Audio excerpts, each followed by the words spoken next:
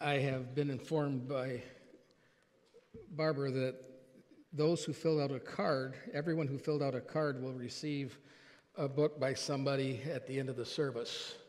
And so if you would like a copy of the book, Surprised by the Lord's Prayer, it will be available in the foyer afterwards if you signed one of the cards.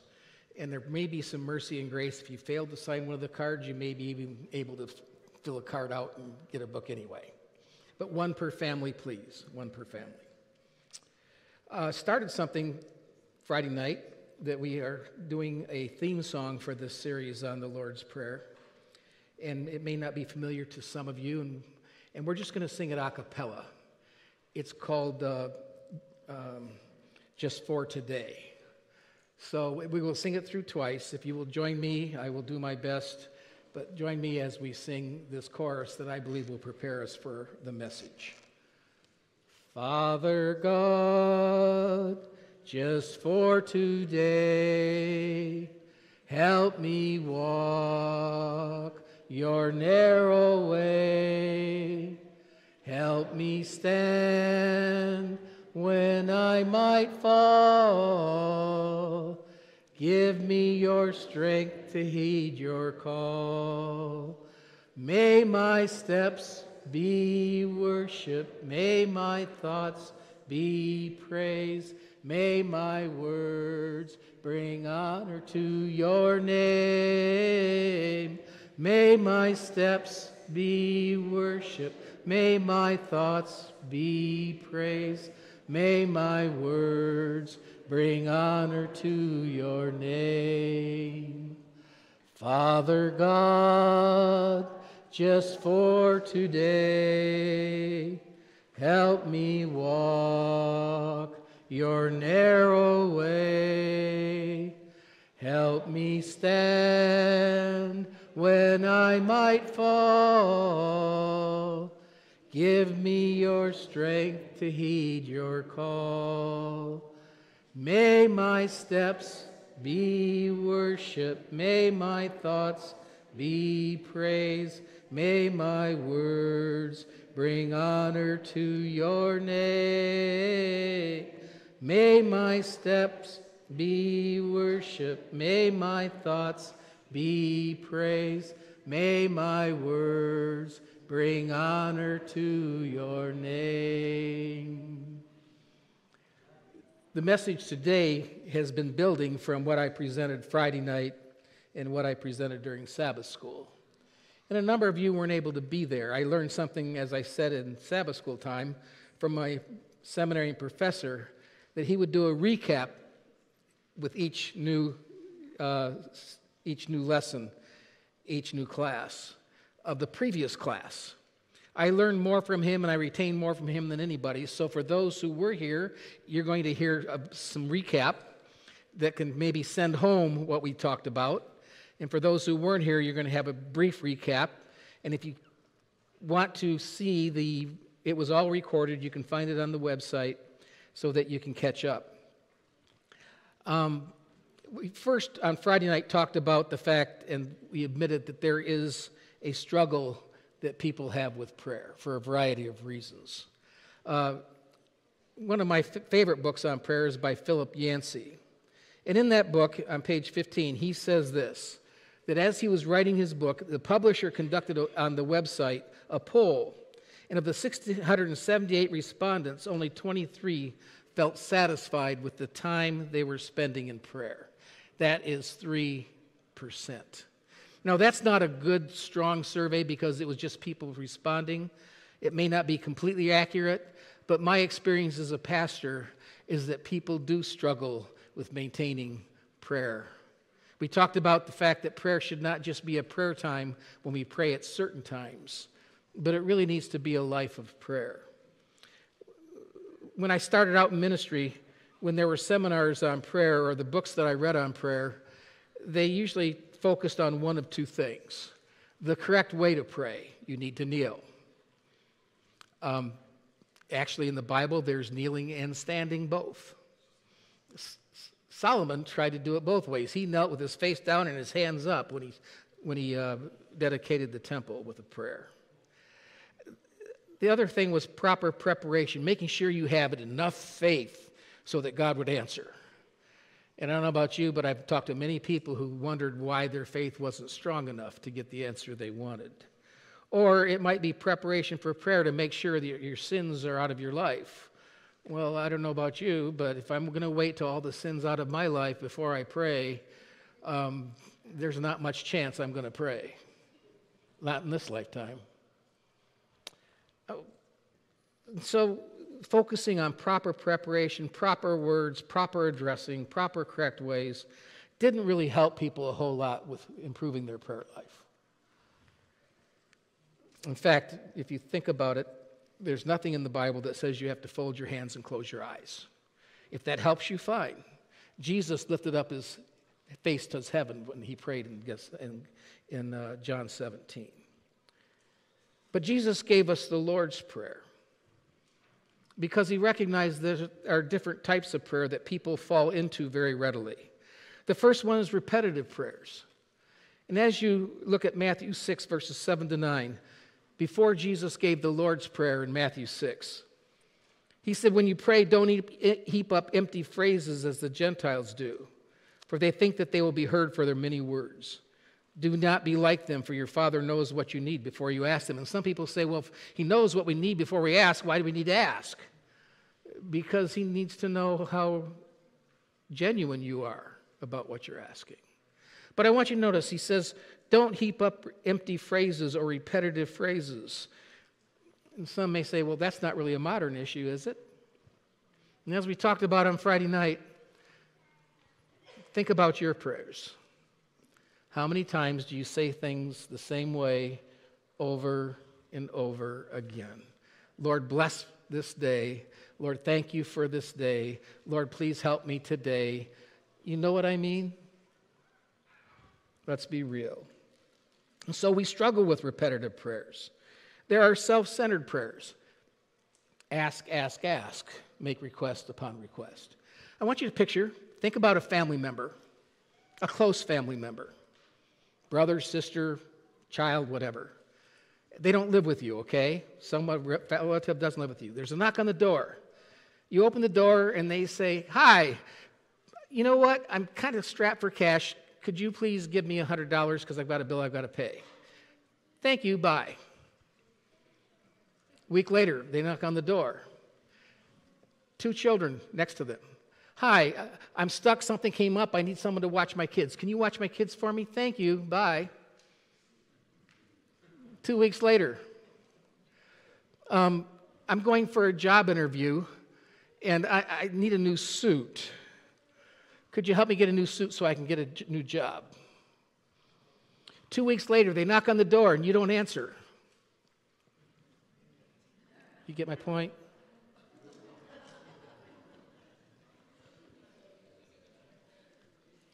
There are thoughtless prayers, where we just pray and say what we say because we're praying. Let me give you a brief example, and please don't misunderstand the example I'm going to give. Most of us, most of the time, will say grace or our prayers before we eat pretty much the same way every time. Right? A common phrase we pray is, and bless the hands that prepared it. You probably should have prayed that before they prepared the food. And why not bless my wife who prepared the food for me instead of just her hands? And if I'm preparing the food, you better pray before I prepare it, okay? Then there are pretentious prayers. We think about the publican and the Pharisee, where the Pharisee says, Lord, I thank you that I'm not like the Gentile or like a woman. I wasn't made a woman. Thank you. And the publican beat his breast and said, Lord, be merciful to me, a sinner. But there's another kind of pretentious prayers that I have heard. And Louis Giglio was very honest in his book, in his DVD about how great is our God.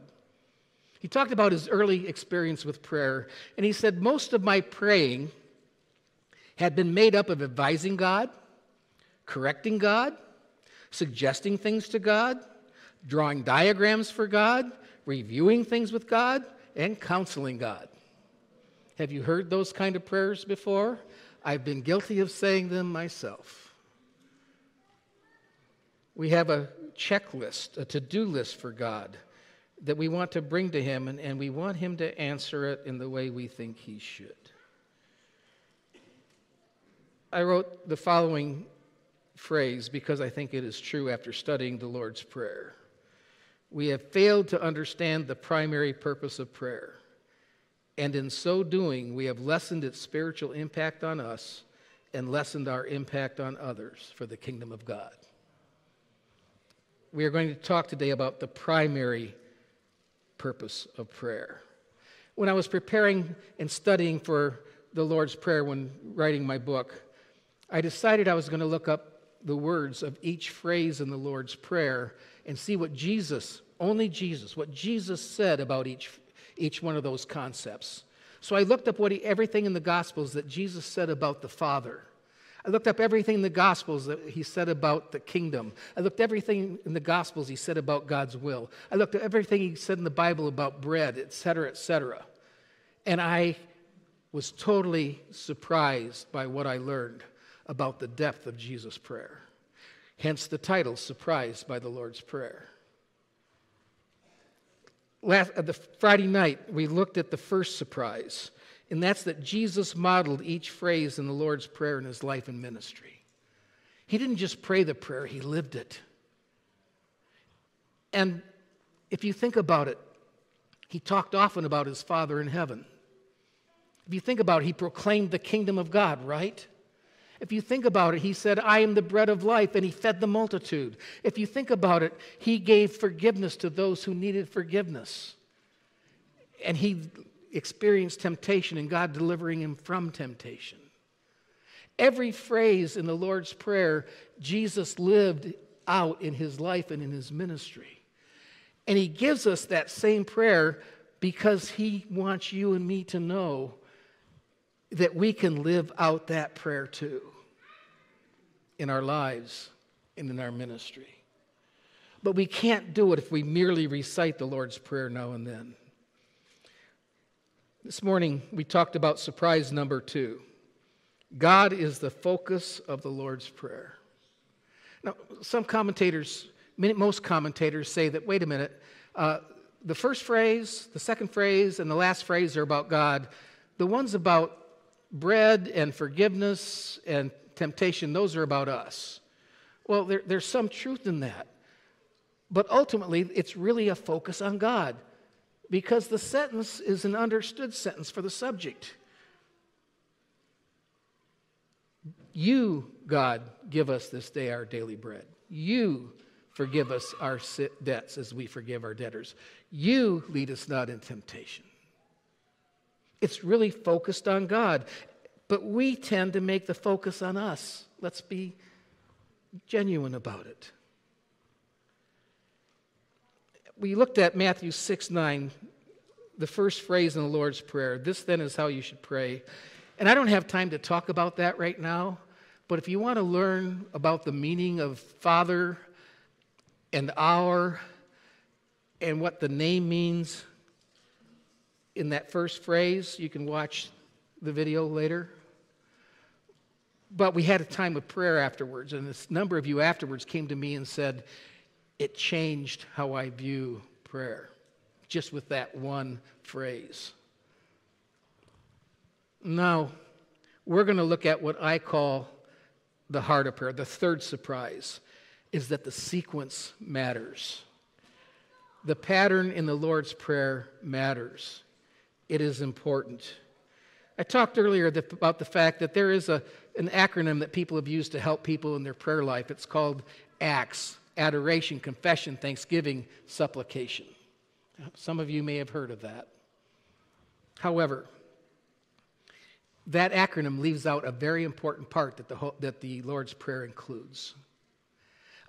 And so we're going to look at the next phrase, the second phrase in the Lord's Prayer. It is the heart of the prayer. It is the heart of what should be the heart of our prayers. In Matthew 6:10, in today's English version, it says, "May your kingdom come, may your will be done on earth as it is in heaven." Now, I'm going to show you a list of aspects or characteristics of God's kingdom. You don't need your phones. We'll put it on the website. If anybody can't go on the website, I'll be happy to print it out for you. I don't want you focusing on the screen and taking pictures. I want you to hear what's there, okay? Is that fair enough? So, there are 12 aspects or characters. When I studied the kingdom of heaven and what Jesus said about the kingdom of heaven, it's interesting. I found 12 characteristics. Now, most Bible students recognize the number 12 in the Bible is a symbol of what? Kingdom. The number 12 is a symbol of the kingdom. How interesting that there's 12 aspects or characteristics of the kingdom that Jesus talked about.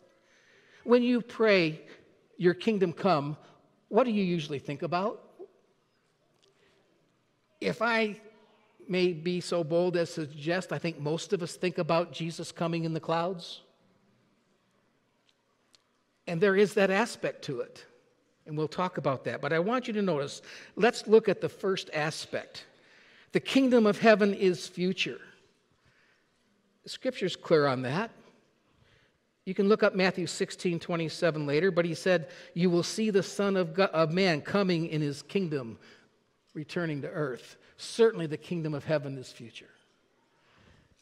But another aspect is the kingdom of heaven is present. Remember what Jesus said in the Sermon on the Mount, in the Beatitudes. "Blessed are the poor in spirit, for theirs is the kingdom of God." Is that future or is that present? It's present. I want you to notice that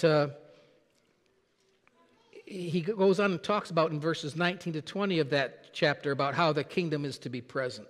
And so the kingdom of heaven is both future, but it is present. And I believe when Jesus taught us to pray, "Your kingdom come," he was primarily referring to the fact that he wants his kingdom, the characteristics of his kingdom, to be present in our lives so that we can be present in the future kingdom when he does come.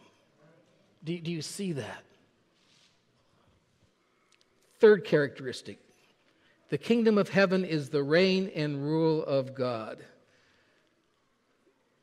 Jesus said that he was Lord of the kingdom, the Lord, in Matthew 7:21. It almost seems just obvious that if God is the God of the universe, if he's king of the universe, then he is the one who reigns over the kingdom. And so it's his rule and his reign, and if we belong to his kingdom, we come under his rule and we come under his reign. And he's the one that sets the standards, not you and I. The fourth aspect of the kingdom. The kingdom of heaven is a place of righteousness. The very well-known passage, "Seek ye first the kingdom of God and his righteousness, and all these things shall be added unto you." It's a kingdom of righteousness, of doing right. And you and I can't perform that righteousness on our own. We need to be empowered by the Spirit. The next aspect, the kingdom of heaven is made available through the gospel of grace.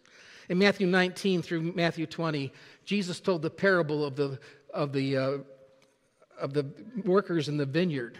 You remember that parable? Some came and worked all day. Some came and worked 4 hours, some 6, some just 1. They all got the same wage.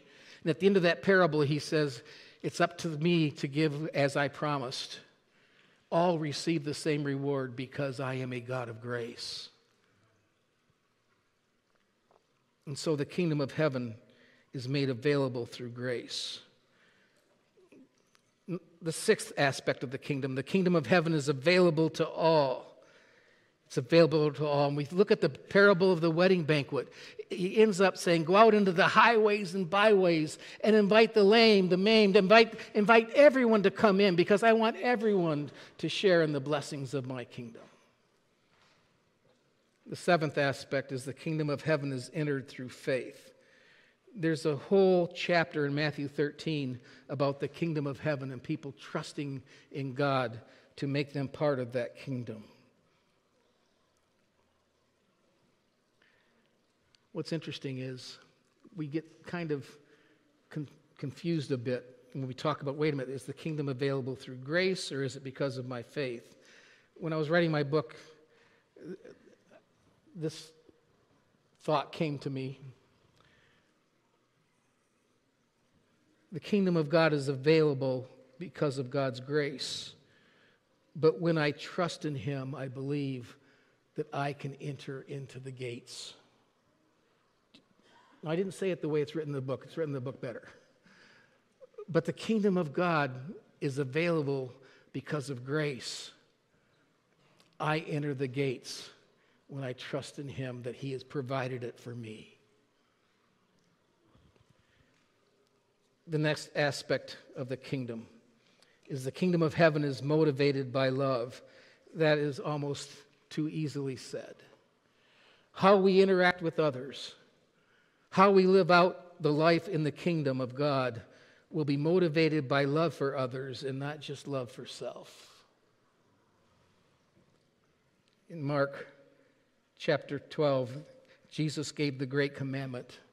The great commandment consists of loving God and loving others as you would love yourself. The kingdom of heaven also involves sacrifice. Remember the time when Jesus confronted the rich young ruler and said, rich young ruler, what must I do to enter into eternal life? That's the kingdom, right? Jesus said, sell everything you have and give it to the poor. And he went away sorrowful because he couldn't do that. And then Peter, in his impetuousness, says, Jesus, I sacrificed. I left family, I left friends, left my boat, left my business. How do I stand? And Jesus said, those who get the reward from this earth will get the reward on this earth. And those who give up everything will receive great reward. The kingdom of heaven will require sacrifice. It will require sacrifice of our time.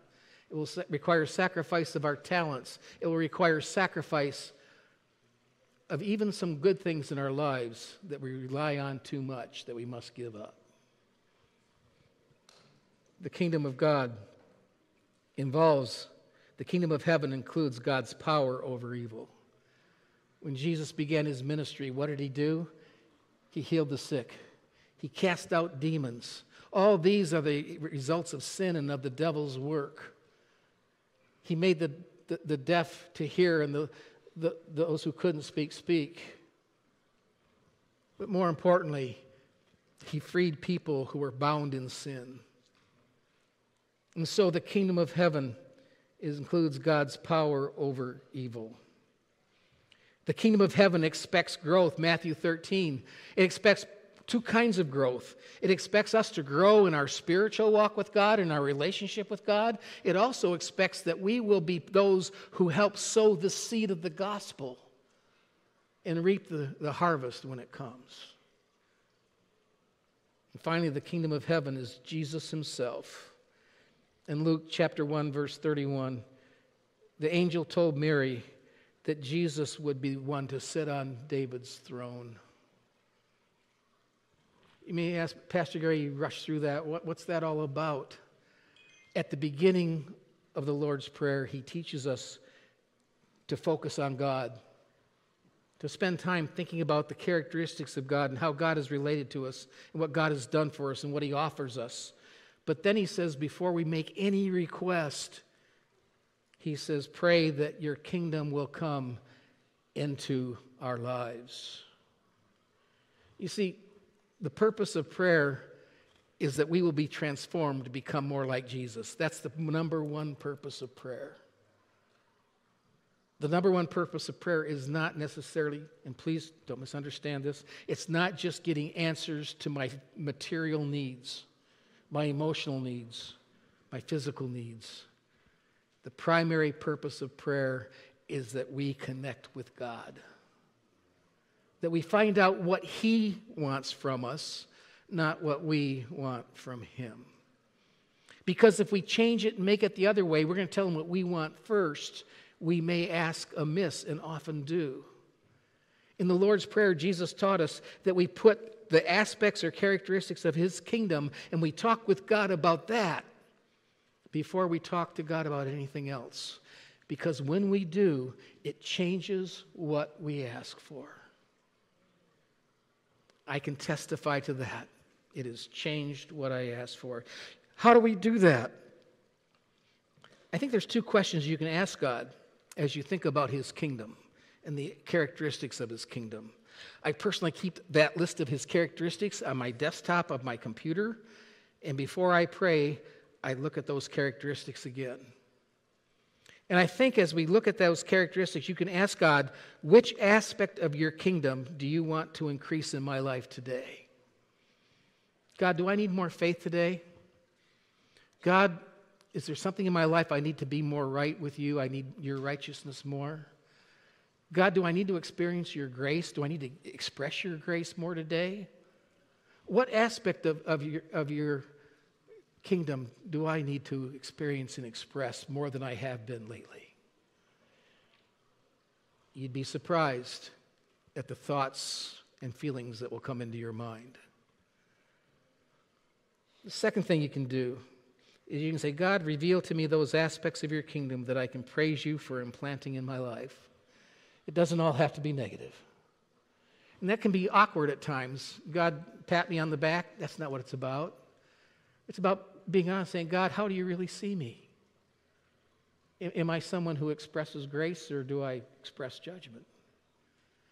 God, if I'm one who expresses grace, thank you. Thank you.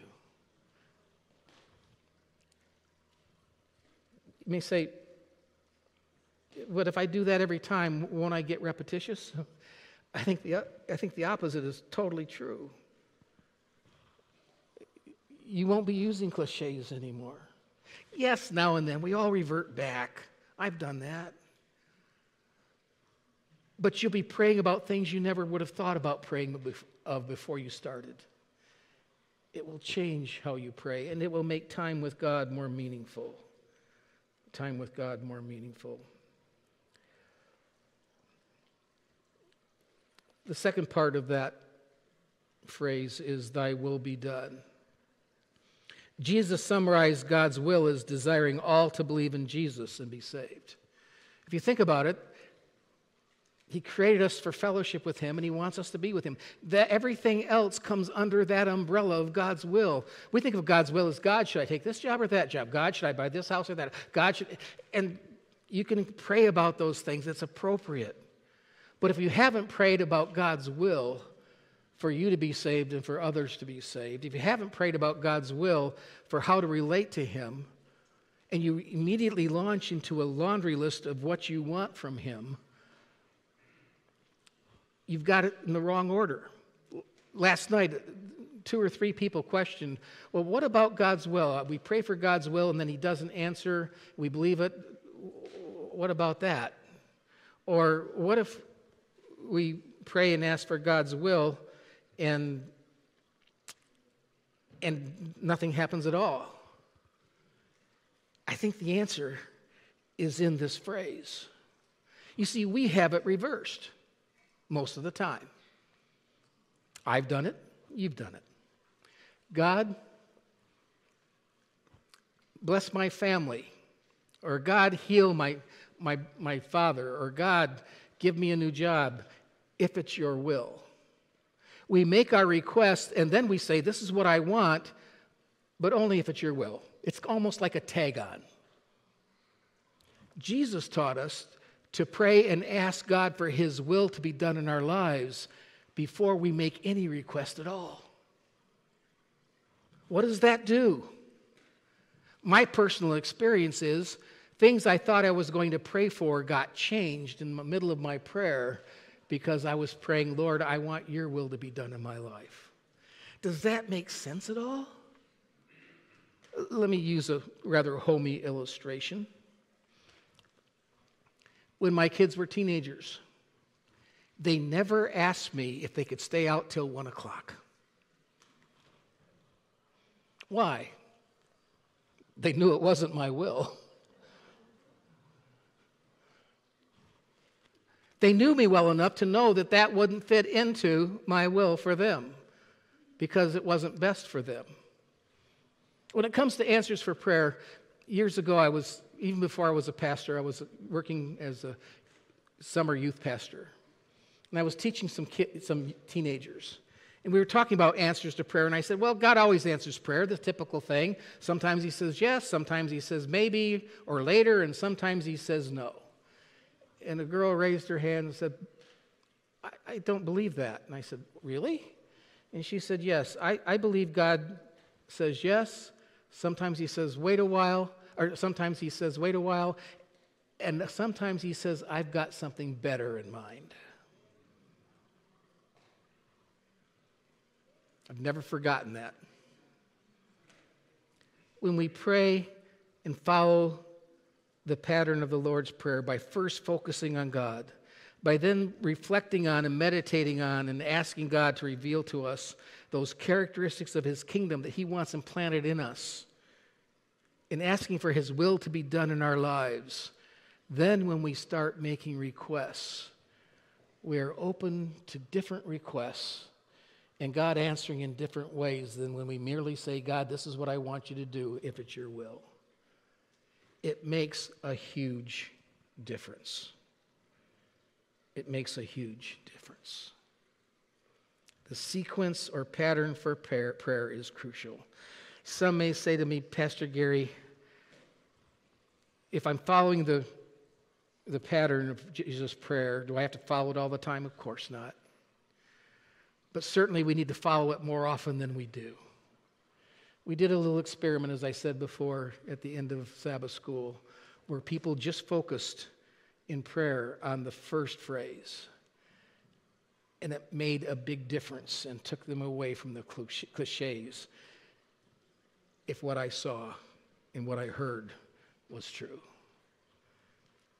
There is so much more, so many more surprises that I discovered in the Lord's Prayer. My suggestion is not that we use the Lord's Prayer merely to recite the words of Jesus, but we look deeply into the Lord's Prayer and discover that if we follow the pattern on a regular basis, and sometimes, there are so many times I never get past thy kingdom come, thy will be done. I have spent so many long minutes and hours even on that phrase alone. And sometimes you may be talking about, Lord, give me the daily bread. I need food on the table for my family. And that is absolutely perfectly fine. But only as we align ourselves in recognizing that God wants to transform us so that we belong to his kingdom in ways that people will recognize, and that we are living to do his will in ways that we never thought possible.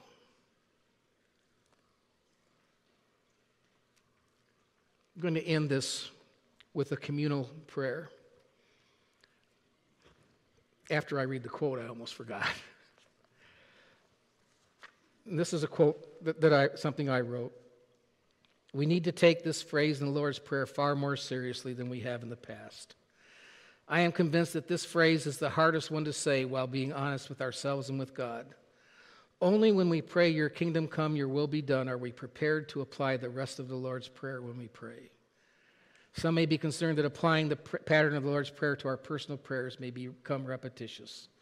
Ironically, when we use the Lord's Prayer as an outline or a model on a regular basis, our prayers will be less repetitious and more meaningful. I believe that with all my heart. I'm going to ask you to stand. Ask everybody to move across the aisles. Move across the aisles. And before COVID, I would say hold hands, but if you're not comfortable holding hands, grab an elbow. No one should be standing by themselves, absolutely no one.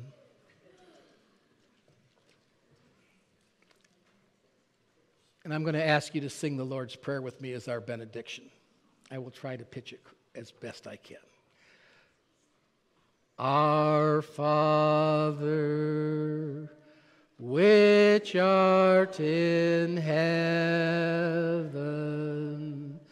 hallowed be thy name. Thy kingdom come, thy will be done on earth as it is in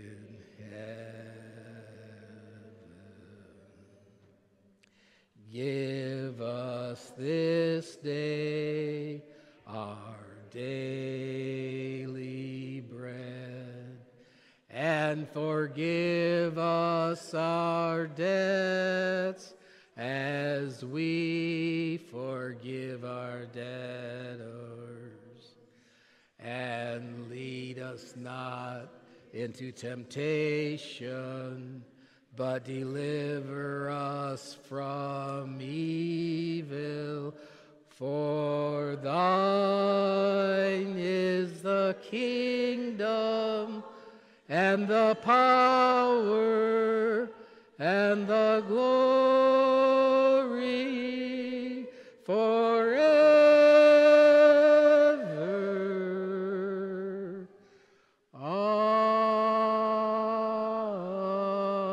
Amen. Go in peace. Amen.